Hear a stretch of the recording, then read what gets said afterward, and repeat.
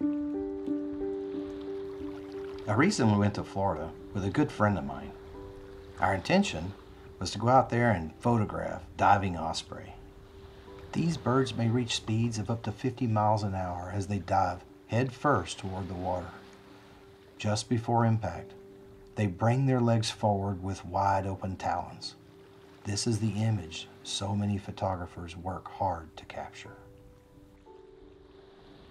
I've been lucky enough to get a few of those claw pictures, as they are often called. So on this trip, I committed to video. This turns out to be much more difficult than I imagined. Long, heavy lenses, wind, high-speed, unpredictable bird movements. These all make it feel impossible sometimes to keep a bird framed and in focus. As this osprey circled, I kept saying, "He sees something." My excitement built as he dove, and I followed him down, only to see him pull up at the last moment. I was disappointed, but thought, this bird has something going on over here. I'll stick it out and stay with him. He got his height back and made another turn. Then my heart jumped when I saw his eyes lock onto something. His body posture tensed, and I knew he saw a fish. This slow motion footage helps us appreciate the complex twists and turns the osprey makes to align his dive. His speed grew fast and his open claws came forward.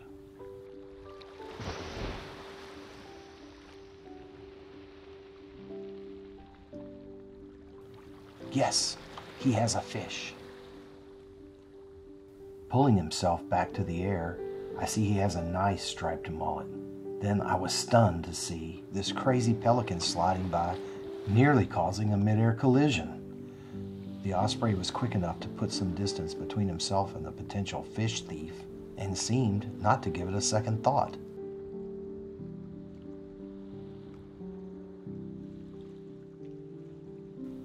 As I watched him fly right at me with his catch, I felt really lucky for the opportunity to capture and share these incredible head-on images. Of course, he's soaking wet coming from his dive in the Atlantic, and I always love to see them shake like a dog, starting with his head and ending with his tail. I hope you enjoyed this video.